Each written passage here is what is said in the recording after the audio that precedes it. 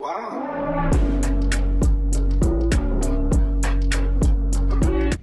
Good morning, good afternoon, good evening. Welcome to Flat Earth School. The school that is all around us 24/7 since the beginning of existence. I'm Mitchell from Australia and I'm back here live at Science Space in Wollongong, the home of the Earth rotation debunking Foucault pendulum. To recap from my first visit, we confirmed that the globe claims that we are standing on the rotating Earth. Therefore, we see the pendulum change direction to a tune of 8.5 degrees per hour anti-clockwise. So over 4 hours, the globe predicted that the Foucault pendulum would deviate 34 degrees. The observation of the Foucault pendulum started at 9:11 AM.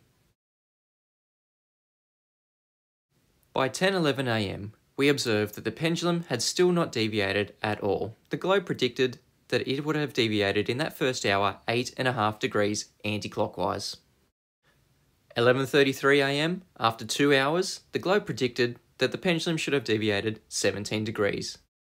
After 3 hours, at 12:10 PM, the globe predicted the pendulum should have deviated a total of 25.5 degrees. But still 0 deviation was observed. And finally, after 4 hours, at 1:16 PM, if the Earth were actually rotating underneath this pendulum, the globe claimed that it should have deviated 34 degrees anti-clockwise, but no deviation was observed. So I then formulated a modus tollens valid logical argument. If P, then Q. Not Q, therefore not P. If the Earth we are standing on is rotating, then we will see the pendulum change direction. Over 4 hours, we do not see the pendulum change direction at all. We don't see the pendulum change direction, therefore Earth is not rotating. Concluding that the Foucault pendulum proves Earth is stationary.